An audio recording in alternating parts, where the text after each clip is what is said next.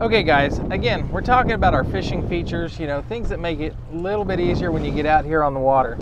So we're out here where we want to fish, and we're going to troll some baits. Now the one thing that works best for these baits that we're going to be trolling is not to go in just a straight line to troll them. So what we're going to do with the Outboard Pilot, this is a great feature like we're talking about earlier. If I go to auto and I go to my turn pattern, I can select something like a lazy S or a zigzag, spiral turn, whatever's going to be best for the baits that I'm trolling that day. So we're going to go with a lazy S pattern, and we can tell it anything that we want to. We can tell it that we want the course heading we want to start on. We can tell it the turn radius as to how big we want the turns to be. You can see right now we're showing that we're on a course heading of 98 degrees, and we have a turn radius of 164 feet. And then per leg of that course change is 40 degrees. So when we make it out 40 degrees, it's going to go ahead and change back and come back the other way. I can tell it if I want to start on the port side or the starboard side. So today we're going to go ahead and start on the starboard side.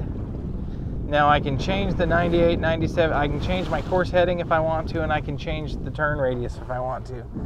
So if I feel like I need something a little bit bigger here, let's just go with 200 feet. We'll say okay. Now when you're out in the ocean, obviously you can go really big on these as long as you stay within the area you want to fish. So now that we're good to go, I'm going to go ahead and give her a little throttle.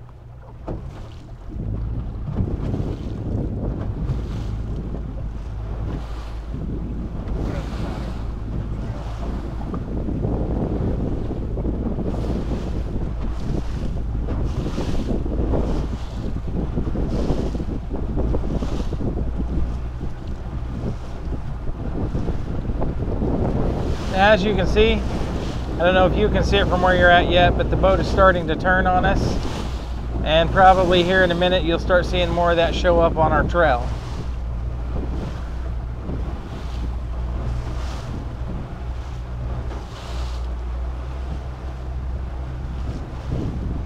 So as you can see, we went those 200 feet and the boat made a turn to port. So now we're going here pretty quick. We're going to turn back to starboard. Here we go, turn into starboard. Again, I didn't make these changes very big. We can make them bigger. You know, you can make them as big as you need to troll that bait properly. But as you can see, if I zoom in here on my screen,